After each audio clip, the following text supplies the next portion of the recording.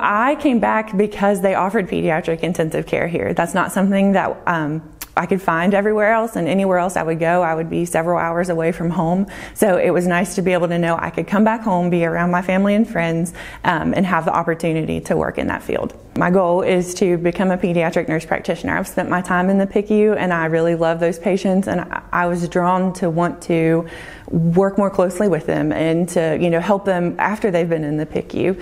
And with the help of the CAMC Foundation, I've received scholarship funds, and that has helped me go back and forth to Dallas. I have to go a couple times a year for school or buy school supplies.